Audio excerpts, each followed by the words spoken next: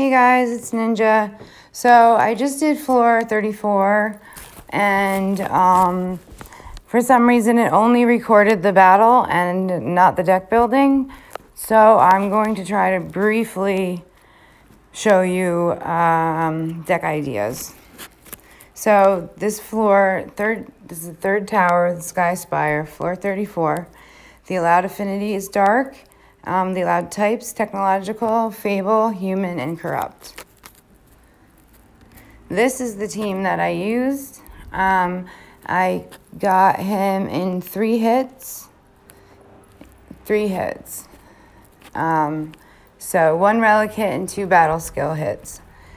And I didn't even get to use this middle guy at all. So,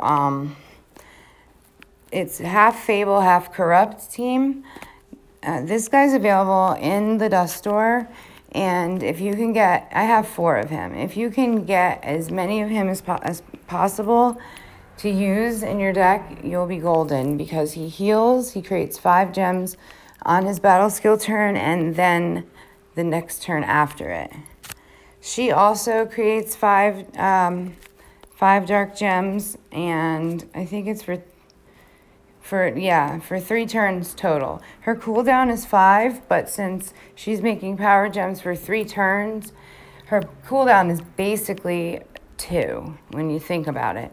So I put her in there. I put him in here. He was useless. He creates up to 10 dark power gem 4s at a rate of 2 plus 2 additional for 75 commander skill points. So the first time you use him, if you use him right away, you're only going to get 2 power gem 4s from him until you build up commander skill points. So it's, it's really not, he's really not worth it. I should have put somebody else in there, but it still worked out fine. And then here's another one of these guys. He heals. His passive is healing for 25% of the health each time he attacks. So he's constantly healing. And also, he increases his intensity by 10 per battle skill. And he also creates, like I said, 5 power gems now in the next turn. And the higher your fable intensity, the more he's going to heal. So he's like a good little dude. This is a gem destroyer. I like to use her because she destroys 15 non-dark gems plus 3 per for every 30 corrupt intensity. She increases her corrupt intensity by 5 per turn. So already just on her card alone, by the 6th turn, you'll be destroying 18 gems. And then it goes on from there. So I threw in some relics. Fable relic. He creates 4 dark gems at the beginning of battle. Increases fable intensity by 5 by turn. So I have 2 of them. So that's already 8 power gems at the beginning of battle. Plus these 2 fable relics. 1 dark gem per commander hero at the beginning of battle. And that's, about all I'm really interested in that for. I used all commander relics because his corrupt and fable. So I used corrupt and fable relics. And this one is corrupt. Creates 1 dark gem per commander hero at the beginning of battle. So when I started the battle, it was a pretty decent board.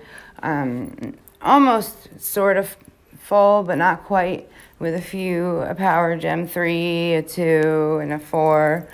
So I hit him with that, and it took down his health significantly, and if I remember correctly. And then the first battle skill, I used all the cards except for the middle guy here. He did, like I said, he did absolutely nothing throughout the whole 3 turns I was there. So I can show you like real quick. Let me see what tech. I'll show you my technological choices. It's just this one guy, he's alone by himself hanging out, doing nothing, and I'm not using him either, obviously, because he wasn't in the deck, but he's the kind of card that you would use in the Terror. Scary Aegis floors. He creates 2 dark gems both now and for the next 2 turns, plus 1 additional dark gem per 50 technological intensity. He increases his tech intensity by 5 per turn. So it's basically like having 2 battle skills in a row, if you think about it that way. Next was, I think, oh boy, Human. And I have a good card in there. I'm going to tell you how to use them. This guy applies Tainted Lineage to 3 Slayers. So when they attack, they each create 3 gems. So when he's ready to go, when he's lit up, light him up first. Don't light up the other cards. Let him do his thing. Apply the Tainted Lineage and have, do an attack, and then it'll create up to 9 gems because it's 3 different cards he'll apply it to, as long as you do have 3 Slayers available. And then after that turn is over, you would set off the rest of the cards to match up with him. So he's, if you had a bunch of him, you would fill your board up pretty much. This girl is available in the Dust Store. She's also good for the Terror and Scary Aegis. She's just like that technological guy I just showed you. They do the same thing. And then there's Corrupt and Fable.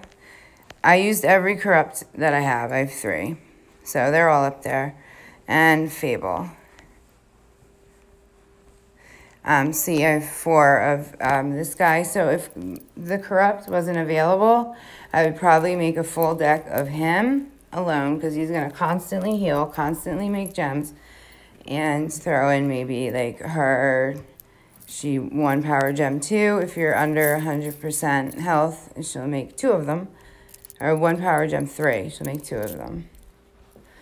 So you can find her in the Dust Store as well. And that is what I did.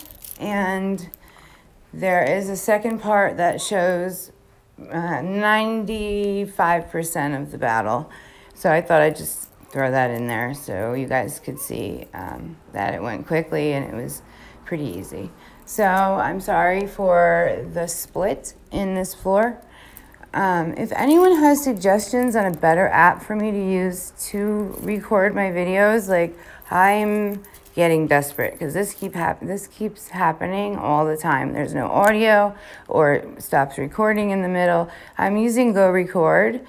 If anyone knows of a better one, please let me know in the comments, because this can't keep happening.